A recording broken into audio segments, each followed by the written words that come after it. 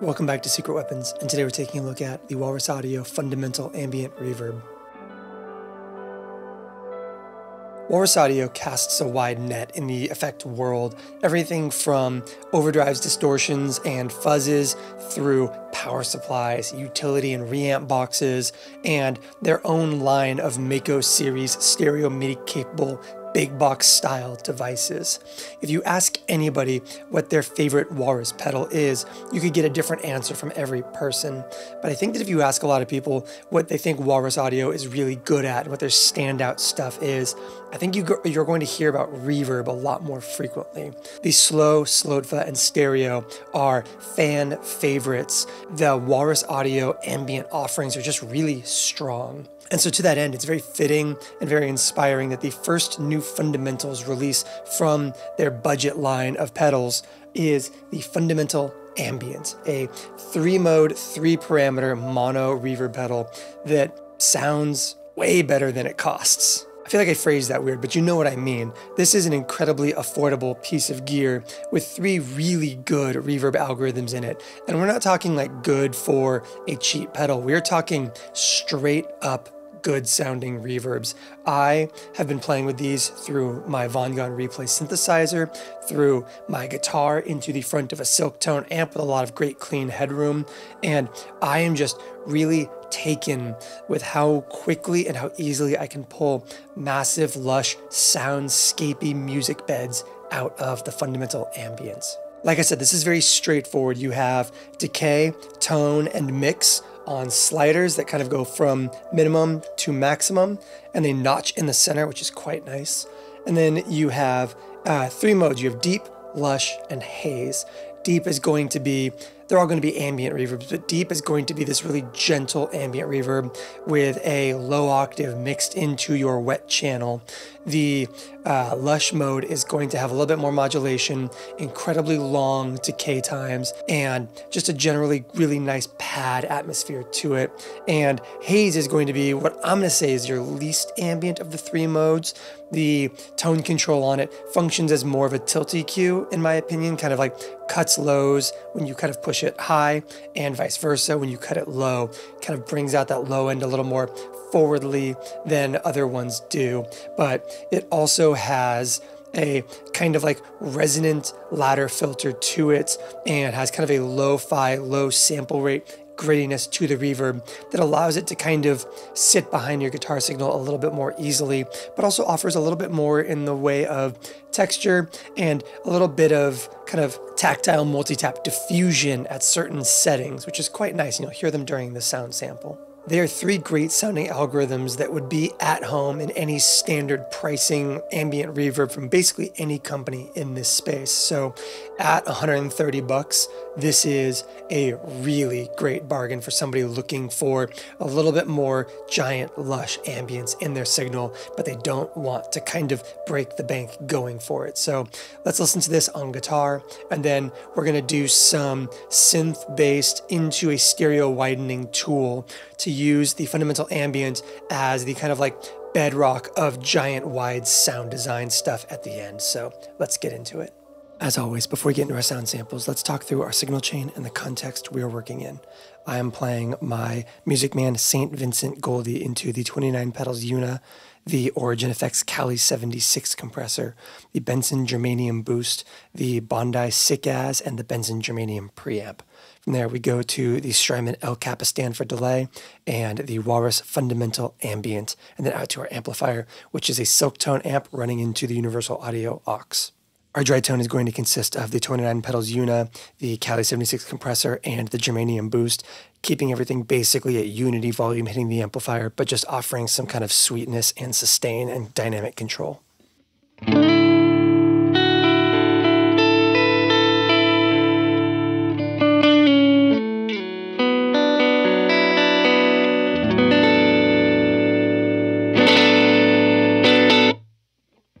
And this is Walrus Audio's Fundamental Ambient Reverb. We've got all of our sliders in the noon center position, and we're going to start on the octave down deep mode.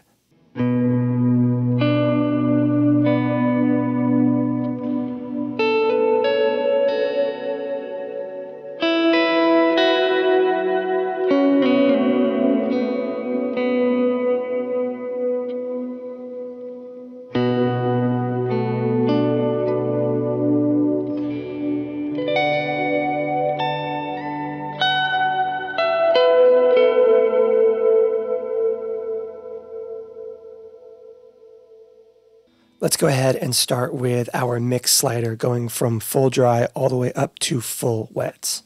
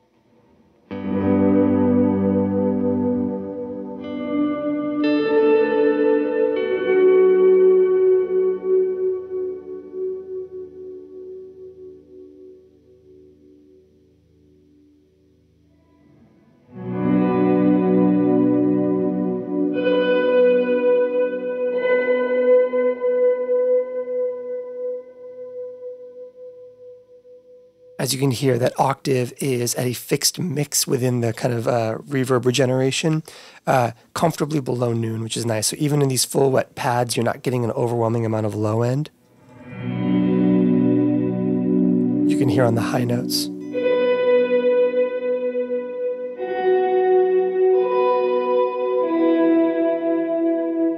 That octave down is fairly subtle, which is quite nice.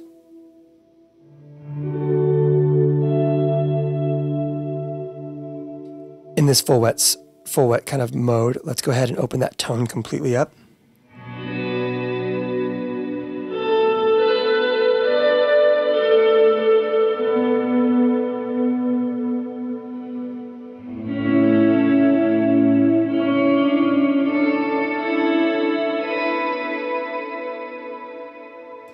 Then mix that tone back into a 50-50 split and kind of walk through that.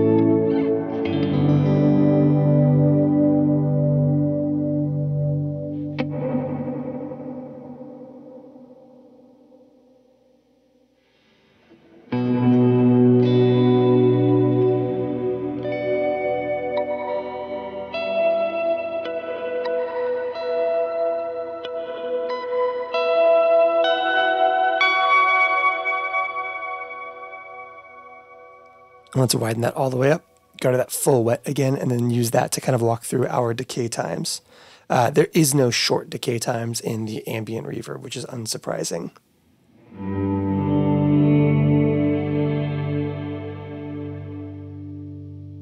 So like our shortest is going to be about 2 seconds of decay time. Obviously, you can shorten that up by dampening that treble.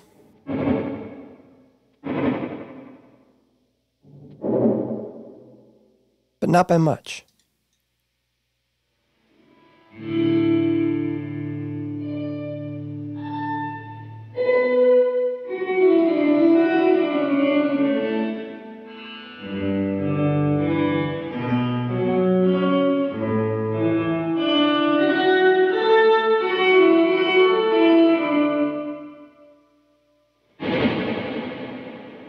and straight into ambience.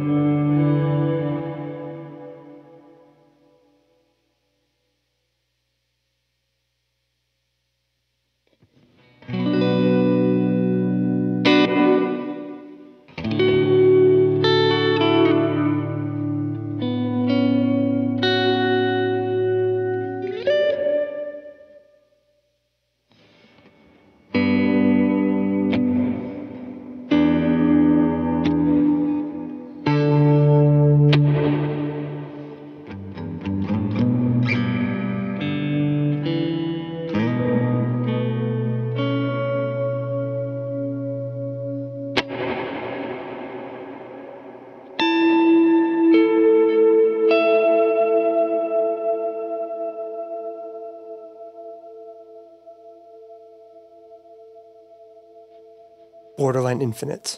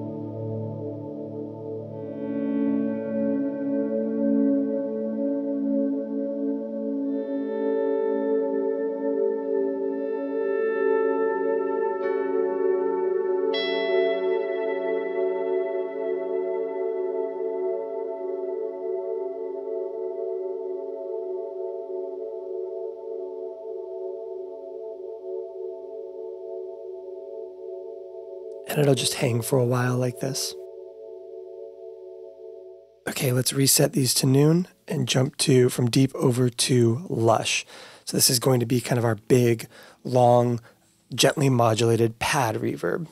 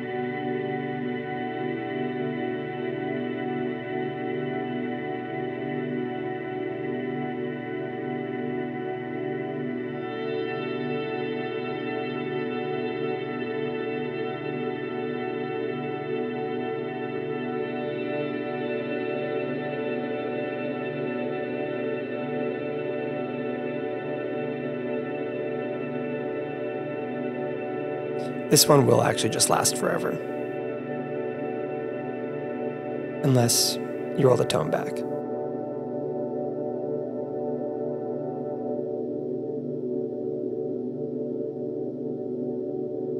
That actually might still need you just open it back up.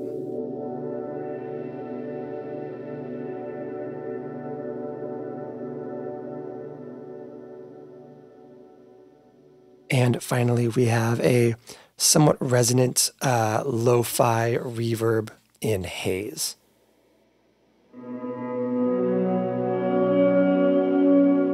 Let's open it all the way up for now.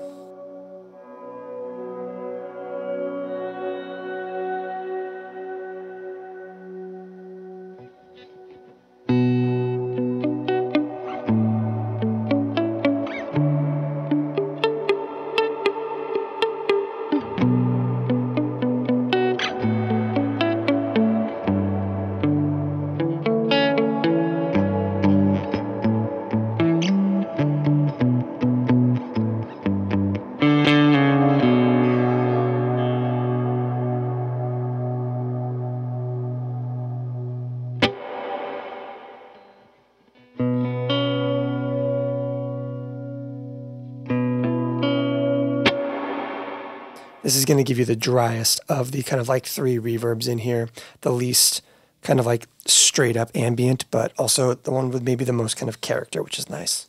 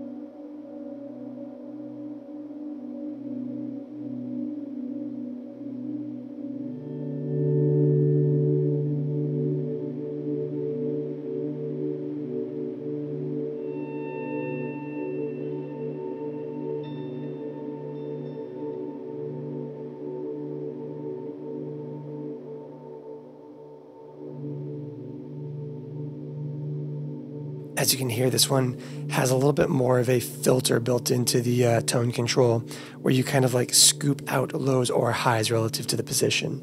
So let's kind of bring in like a full bar chord.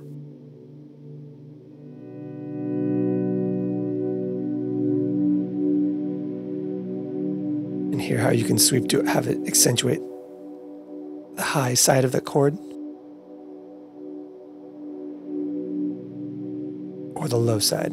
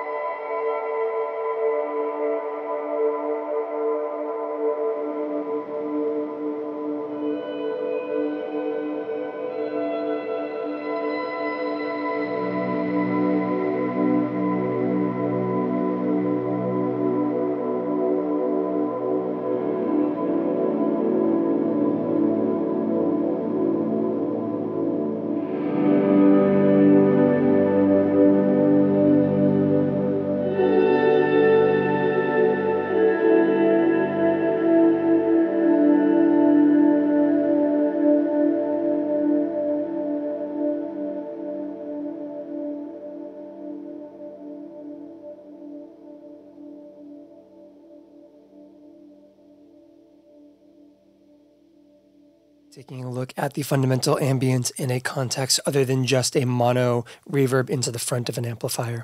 We have our Vangon replay synthesizer set up running directly into the fundamental ambient and then mono into the hologram chroma console where we run out in stereo to our DAW.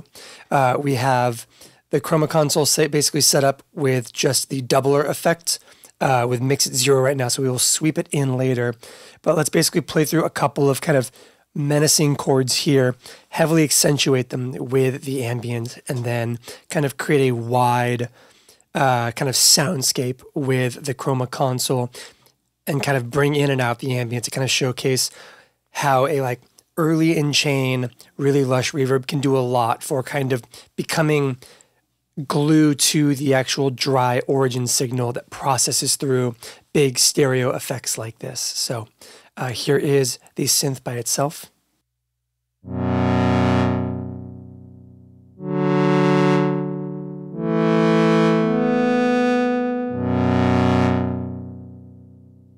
And now deep mode, mix it almost completely full, tones slightly rolled off with some heavy decay.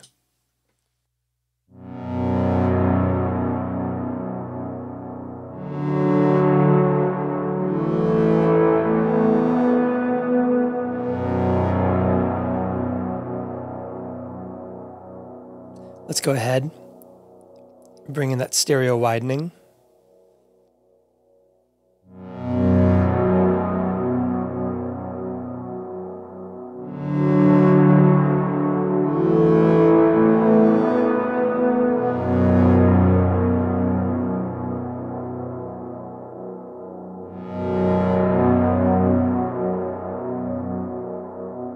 Full wet.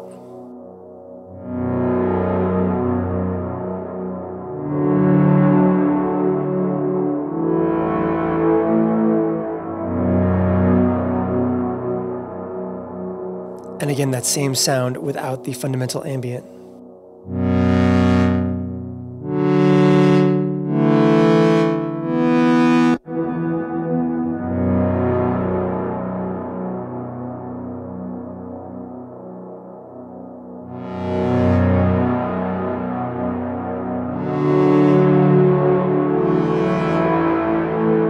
And now let's just do some sound design with that fundamental ambient. Let's move it to Lush Mode.